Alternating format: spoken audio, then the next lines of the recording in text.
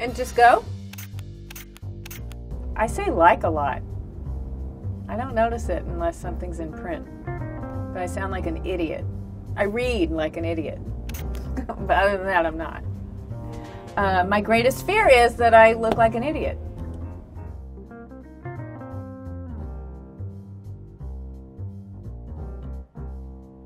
I'm going to try and do an open, which I'm not very good at, but I'm going to try because you're here. All right, welcome to VF Hollywood. I'm sitting here with Lisa Kudrow, who has a bunch of new stuff coming up that I am very excited to talk to her about. Who Do You Think You Are now is on TLC. It's an excellent show about finding your lineage, I guess, getting the truth and everything. Yeah. And then the other show, Web Therapy, which is laugh out loud funny. Started as a little web show, and now it's on Showtime. So welcome, Lisa. Hi. How'd I do? All right? Great. No, that was so good. It got Emmy nominated last year, right? Yeah. And now it's on Showtime, obviously a major cable network. Yeah. How did that come up, this idea to start a show on the web? Well, it's starting like 2006 even, like 2007. We were asked, do you want to do a web series? And, the answer was no. Because the only web series we knew about were sort of pilots that didn't make it, so you chop them up into 5-minute segments and put them on the internet. But, something with the internet should be funny because people are doing kind of personal things on the internet now, like looking for husbands and wives and, intimate things. And then I went, therapy. It's like the most intimate thing you can do. That would be hilarious. I'm not sure if that's okay because I think the names are supposed to be changed. And then from El Studio got in touch with us, because they were starting a broadband channel.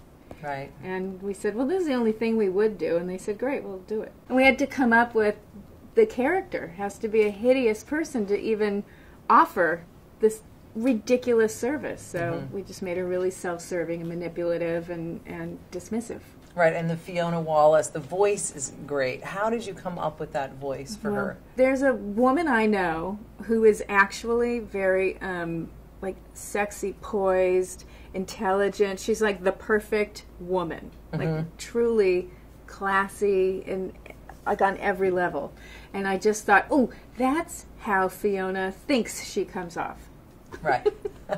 So I'll just take her and then process it through, the idiocy that I can't help but bring to anything, and then throw in those other horrible the voice is just perfect for it. Well, I don't think it's strange. It's not like I haven't experienced someone falling in love with me before, but it is very soon. And yet not soon enough. Exactly. Although say like she is horrible and so dismissive, just condescending, and she's awful. And that's really fun. I mean, you work with Dan Bukatinsky too, who I love. He's a friend of mine. Yeah, Emmy nominated for Scandal.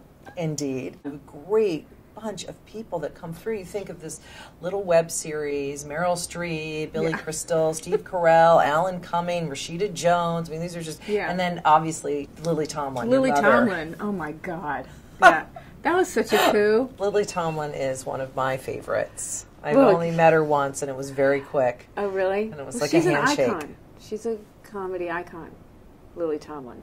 Did you grow up watching her on the giant chair? And yes, Edith Ann. I imitated Edith Ann. I'd go to school and be Edith Ann, and everyone said, "Oh my God, you're wonderful!" Thank you. Someone named Lily Tomlin came up with that, but she. I mean, so Lily, the first time we had her, and she met with us, and she was there for a while, and came up with all this extra stuff like, hey, she should be smoking pot, and she should be going nuts, and just threw all this fantastic stuff into it. And the second time she gave us sock puppets and socko-drama because she was, a patient of a psychiatric hospital. It's amazing. It's just like what she thinks about. Yes, but it's not just sock puppets. She comes with the puppets, which have mini wigs for the wigs that she has. So cornrows, and then the little sock puppet has little cornrows.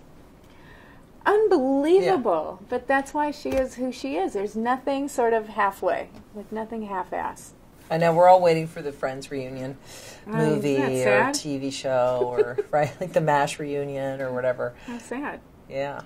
But, that was just this rumor that started I remember our first interview, like the day after we wrapped. Mm-hmm. So is there going to be a reunion? Yeah. And it started right then and there and hasn't stopped. Do you remember your audition for Friends? Yeah, definitely. It was. It's in the pilot. It was a monologue. It's this monologue that Phoebe gives about herself. I remember when I first came to this city. I was 14. My mom. You know, like when your mom commits suicide and then, you know, your stepdad's in jail and you end up living in a car with a homeless albino guy or like whatever. That monologue was the audition piece.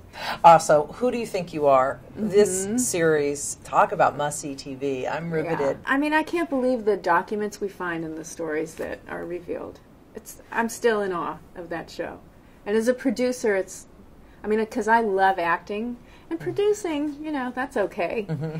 But for this show, it's worth it because you learn so much and it's really fun. I consider my greatest achievement to be, I think my family, honestly. My son and my husband. I'm still married, and my son is a very nice person. So that's not actually just my achievement, is it? Okay, so if there's one thing I would change about myself, it would be that I stopped taking credit for absolutely everything.